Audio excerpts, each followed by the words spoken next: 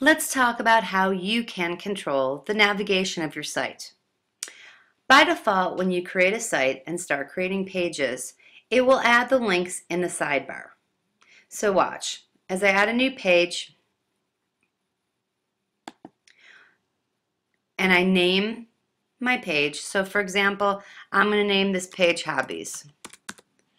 So you have the choice. Here's the name of your page, and here you can select the location. Top level means it's going to be even with like your home page. If it is a sub page of another page, for example, if I was making a page about food and I did a page about carbs, I could put it under the page. You also could choose a different location other than what they chose, and if you want to make it a sub page of any of your existing pages. So if it's not a sub page, you can leave it at the top level. And if it is a sub page of one of your existing pages, but not the page that they show here, you choose a different location and stick it under there. So just say I'm going to put Hobbies and I'm going to put it at my top page and I hit create. Watch what happens in my sidebar navigation. Here it is. Home, food, hobbies, test. They will by default be put in alphabetical order except for home. And then I hit save. If I wanted to add another page, for example, maybe it's a sub page of hobbies, and I could put skiing. Do I want it at the top level? No, I want it under hobbies. Then I hit create. And you'll then see it is a sub-page of hobbies. And when pages have sub-pages, you get the little triangle menu, and you can collapse it or expand it, collapse it or expand it. And then I can hit save. I'll show you one more time with pages. Add a page. Just say I wanted to make it another hobby sub-page, and I liked reading. Do I want it at the top level? No. That means it's even with home and all my main pages. Do I want it under skiing? No. And that would make it a sub-page of my sub-page of skiing of my sub-page of hobbies. And this even shows you the path. It would be reading, a sub-page of skiing, a sub-page of hobbies. But that's not what I want. So I can click choose a different location, and I want it to be a sub-page of hobbies. So I click on hobbies. I see it says put under hobbies. Hobbies is highlighted here. I click create. And there you'll have it, reading and skiing. And notice it's in alphabetical order. Even though I made reading second, it put it above skiing, and you can't do anything about that with the alphabetical order.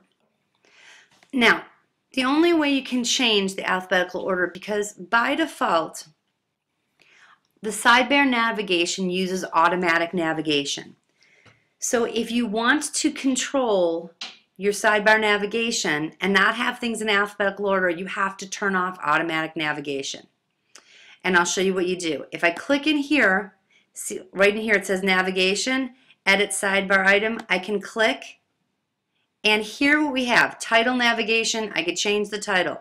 But here where by default it says automatically organize my navigation. So by default, it's going to automatically organize it and organize it in alphabetical order. And it's only going to show levels of 2 pages.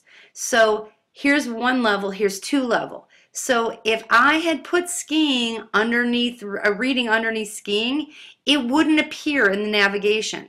So if you're going to use automatic navigation and you're going to have more than 1 set of subpages, you want to show all your levels. If you don't want to include a link to the sitemap, you can uncheck it here. So just remember, sidebar is going to automatically navigate and only show 2 levels. So I click OK, and I still have my automatic navigation on. Show you again, I hover my cursor over here, I see edit sidebar item, I can click on it, and I can turn off automatic navigation. And what that's going to do is take you to a new window. So now you don't have any pages to show. So if I click OK, watch what's going to happen. All my things are gone. Why? Because I turned off automatic navigation and I did not tell the program, okay, well, this is what pages I want to show. So automatic navigation makes it very easy for all your pages to show up. See, I checked it off to come back on. I clicked on OK, and my pages are back. But like I said, if you want to change the order, you come in, you turn off automatic navigation, and then you click on Add Page. And Add Page will show you all your pages. But you have to click on them individually. So I could say, okay, I want food, and I have to scroll down and say okay. And then I want my hobbies page, and I have to scroll down and hit okay. Now if I want my sub-pages of hobbies, I have to click on the plus sign and click reading and scroll down and click OK. And I have to click Add Page, open up Hobbies, click on Skiing, and then click OK. And of course I want my home page, so I can click on Add Page and click Home and scroll down and click OK. So like I said, if you turn automatic navigation off, you're configuring your navigation in your sidebar. Now this is how they would appear. If I want to reorder them, you use these up and down arrows to move. So if I want home at the top, I can arrow home up to the top. If I want food below hobbies, because I didn't want the alphabetical order that appeared here, I could arrow it below hobbies. But I want my reading and skiing to be sub-pages of my hobbies. So I have to click reading and put it under hobbies, click skiing, put it under reading. But maybe I want skiing over reading. So this way I can do it. It doesn't have to pay attention to alphabetical order. So this is going to order them. But notice they're all basically on the same level, and I had reading and skiing over here as subpages. So I can use these arrows that are indentation arrows to indent and move skiing and reading in. So when I have it how I want it, I click OK, and it will reorganize it in the way I want it. So remember, that's automatic navigation turned out. You have to configure it yourself in the sidebar. Okay? Now, horizontal navigation does not appear by default, and horizontal navigation does not configure automatically at all. So if I come up here and enable my horizontal navigation, I'm going to see words here that are going to say horizontal navigation content goes here. And if I click on it, I have the same thing as I had configure navigation with my sidebar. And I have to start all over again. So I add page, and I can pick food, and you have to want them at time again, and click OK. And I add page, and I click hobbies, and OK. And I need my sub pages of hobbies, so I'm doing the exact same thing that I did in the sidebar in horizontal navigation, but I'll tell you the difference. In horizontal navigation, you do not have the option for automatically configuring. There's no option in it at all. So if you want to do an easier thing and you don't want to have to deal with the navigating, configuring it, then you want to stick with the sidebar and leave automatic navigation turned on. Okay? So another thing is, so now I have to organize again. So this is going to show the tabs in order across the page how I want it. I want home to be the first tab, and I'm going to lead food and hobbies, but I want reading and skiing to be subpages, so I have to indent them. Now style here, boxes is default, so let's take a look at boxes. I click OK. Here's the boxes, and notice I put my cursor over it, and if I click on hobbies, well, let me close it so you can really see it. I click on hobbies, then I have my subpages. Okay, I'm going to go back, edit my site layout so I can show you the different ones. Horizontal navigation edit, put my cursor somewhere where the horizontal navigation bar is, give a click. Let's look at tabs.